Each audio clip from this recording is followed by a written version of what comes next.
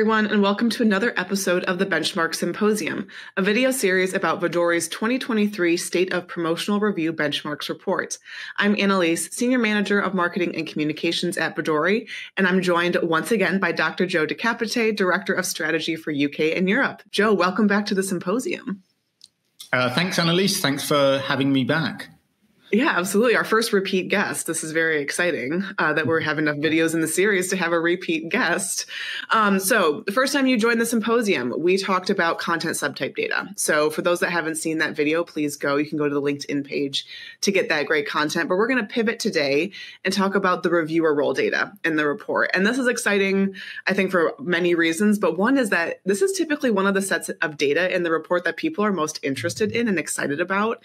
And I think that's because to some extent, it's a little bit more personal, right? The way that we present the data in the benchmarks report sort of goes from more macro levels like the industry and market segment, and then we sort of go down to team size and reviewer role. And so I think it just is a little bit more personal to folks and reminds them of more of their day-to-day. It's kind of, just more of that personal touch. So excited to sort of dig into it today. And I'm curious just from like your experience within industry, why do you think that folks are so interested in the reviewer role data?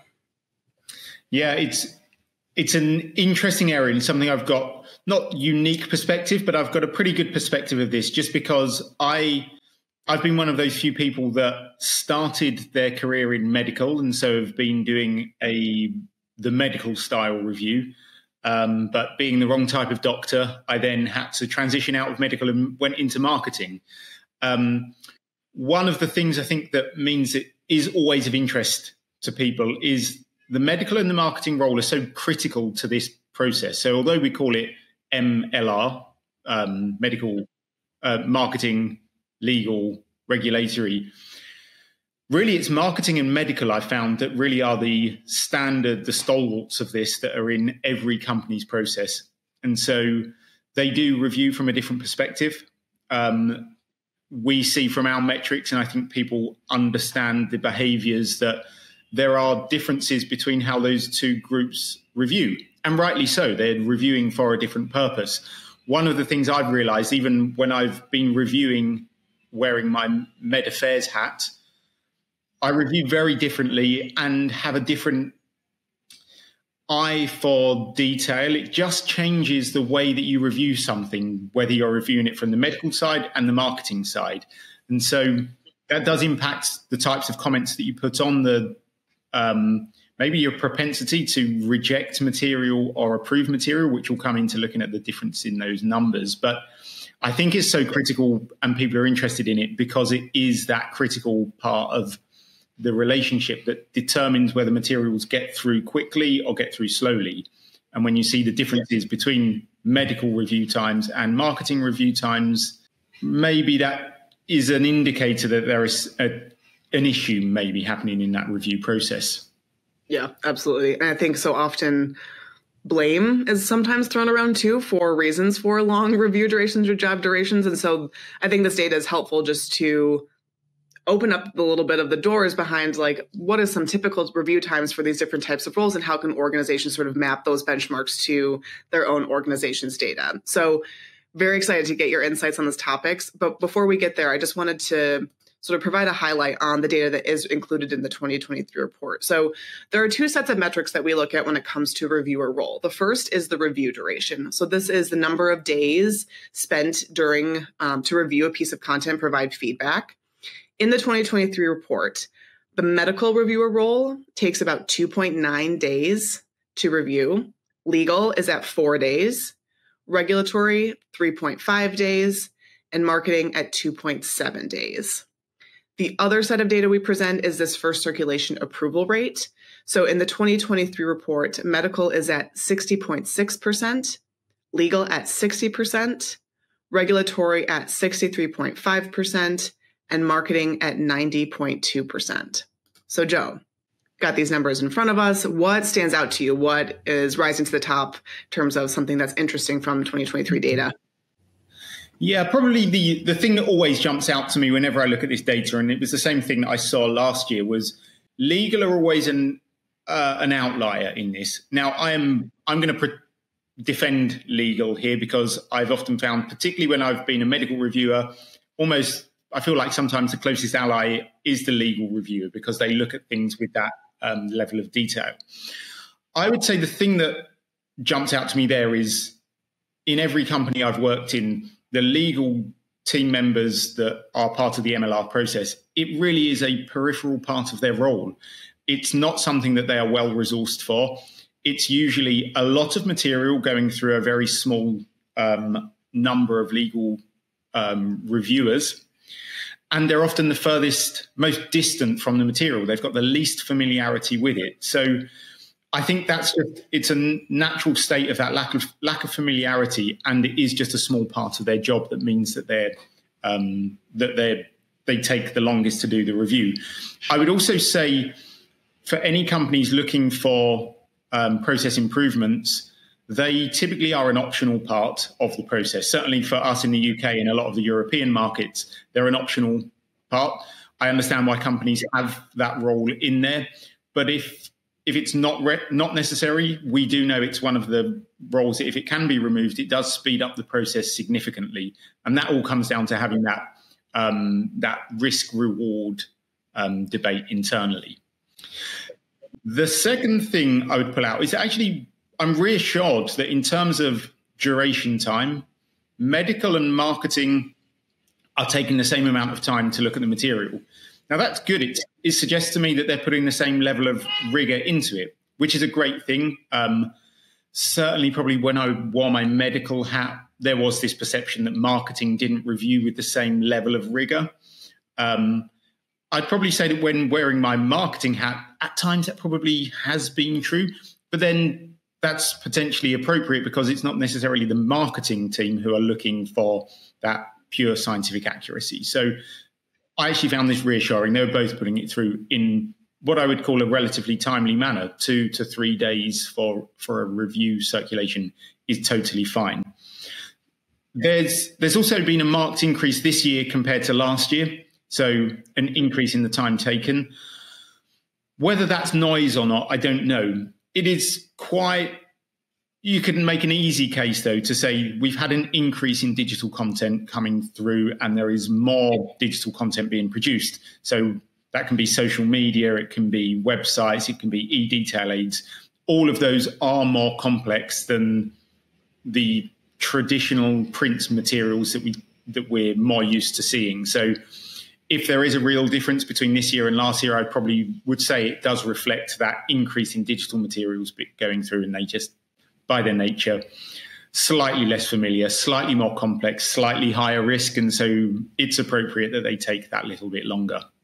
Yeah, absolutely. And I think the other sort of layer on top of that is, I think that's exactly it. And we've talked a lot about the different factors that go into these review times, content subtype being a big one, right? So you and I talked about this previously, and all of the factors that should drive expectations around how long content takes to review and approve. But across the board, in the 2023 report, the metrics are higher. It's taking a little bit longer. And I think the other layer on this, and this is something we learned from the customer survey, is economic conditions, resource constraints, smaller teams. Like, there are just so many external factors that I think are also showing up in this year's data, just across the board, of that teams are being asked to do more with less. And so it's also potentially workload related. They are just having to review and approve more. And so inherently, you're going to see perhaps some review times go up because of that fact. So many factors. Again, no 2 years are the same. So it's always hard to really create like concrete reasons why year over year something is different. But I think all of these factors are certainly contributing to longer review times across the board, but also, to your point, not much longer. So we'll actually let's quickly put the 2023 versus the 2022 data on the screen. Let's take a look at the review durations in particular. So what you're seeing here is, yes, for medical, regulatory, and marketing, the review times did go up this year, but not super significantly, like a day or less. And so I think that's good news and something to celebrate, as well as that teams are also finding ways to be efficient with all of the constraints that they're put up against this year, and potentially the increase in digital content. Yeah, the do more with less, I think, is a contributor. I think people are just putting more things through the system, and there may even, hopefully not with our customers, hopefully not with anyone who's listening to this, been reduced team sizes. And so it does and as an obvious fact of that, it takes longer to get materials through. One thing I would say, though, in the quest to do more with less, I've only ever worked in teams that have access to specialist material review software. One thing that's obvious in our data and obviously in my experience, teams work more quickly and more effectively at creating promotional materials when they have a good mechanism to capture all of the comments, capture all of the decisions that get made on materials, and that start to end time to create to produce either promotional or non-promotional materials. We see it so clearly with the metrics from customers moving from a paper-based system. You can do more with less if you can make that investment in a material review software solution. I do look back and think, that's not to say you can't improve even with the system. There are good practices that I'm going to come on to share, and some of the practices to avoid, to make sure that even if you're using the software, you're using it as effectively as possible to kind of improve your metrics even more, and do even more with, unfortunately, what is the case, even less at the moment. Yep. So let's go there. Let's go to some best practices, because I think one of the things that people start to think of when they see this data is, yes, their review times are 4 days or less for these reviewer roles, but everyone's always trying to optimize the process, right? And I think from our perspective, software is a big part of this. One of the reasons our customers are able to achieve these metrics is because they are using purpose-built software. But to your point, there's a layer on that. Best practices do layer on top of software. And so what would be some of your top best practices or things for organizations to consider as they think about bringing down or optimizing reviewer time role or review role time? One of the things I already touched on was that familiarity with a project, and how the more familiar you are with a project, the quicker it is to go through the review system.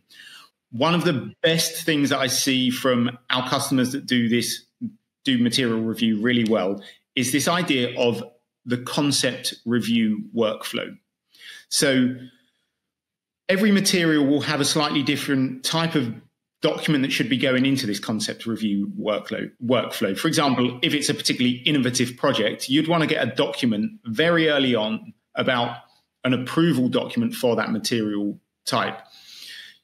You want to put that into the software, get comments on that very early on. And the beauty of using the software, you can still use it in a meeting and then capture the comments within the software. What it means is that when you have that feedback and you say, well, hang on, we've got a fundamental principle is going wrong with this project. As an example, it could be somebody comes to you with we want to do a round table meeting. Okay, ask the person, capture as much detail of that round table meeting that you want and put it in for the concept review process.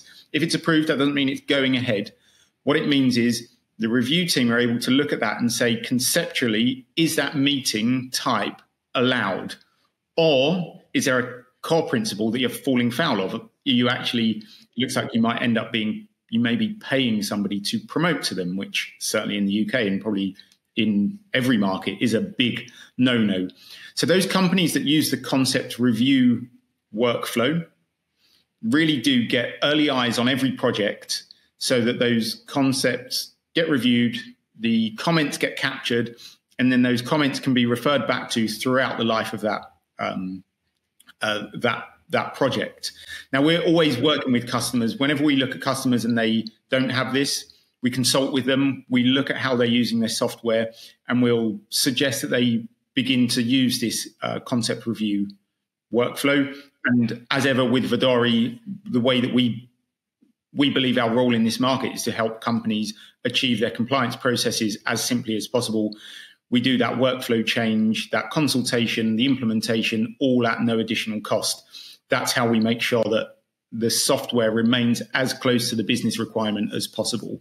Mm-hmm. But the metrics are clear. When companies use concept review processes, their materials get through more quickly. Well, also, what a great opportunity for cross-functional learning, right? Those concept reviews open up areas for conversation that not only are applicable to that piece that you're, focusing the concept for, but future content as well. It just opens up a little bit of the doorways between roles to have conversations, and I think just continue to improve the quality of content that's coming into the process, which is a thing that I know a lot of organizations are focused on. So a lot of benefits to sort of establishing that preliminary workflow within the review process. Yeah. And again, whenever I look at this data and I see big differences between medical review times and marketing review times, and it leads to finger pointing, one of the things it usually is an indication of is that there's not a shared vision of what the strategy for that brand is. So that lends itself to silo working. People are not aware of each other's projects, and so things appear on the software to be reviewed.